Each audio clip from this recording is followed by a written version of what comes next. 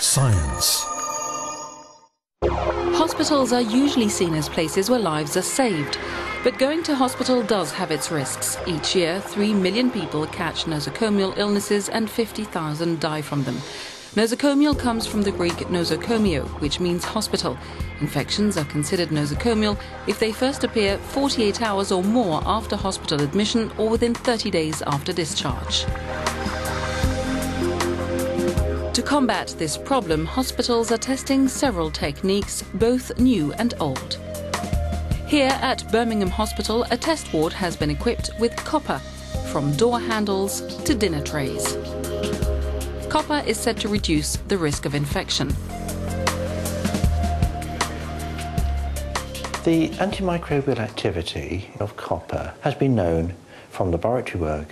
So by the simple application of copper with an array, we have got the propensity of having added protection for our patients. Over a year and a half, researchers have been analysing the presence of microbes in this test ward compared with a traditional ward. So this is a swab that would have been taken from one of the surfaces in the hospital ward. Dr. Casey takes samples from the copper-equipped test ward and others taken in a standard ward. They are then put inside Petri dishes used to grow the bacteria,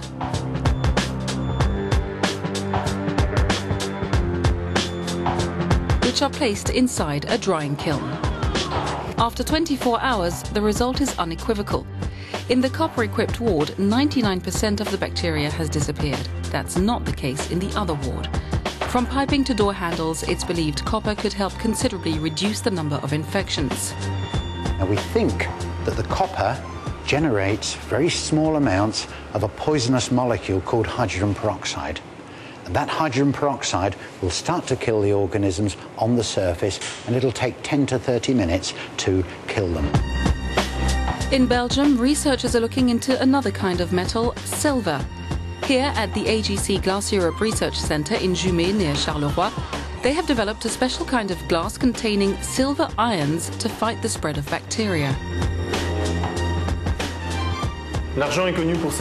Silver is well known for its antimicrobial action. For example, back in Roman times already, officers who ate out of silverware fell ill far less often than their soldiers.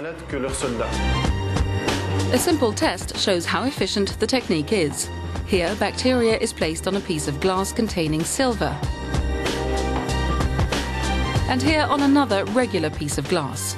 After 24 hours, the samples are removed. In the sample placed on the iron-infused glass, there are hardly any bacteria left, whereas the bacteria is still highly present on the regular glass. This special antibacterial glass is now being used in several hospitals.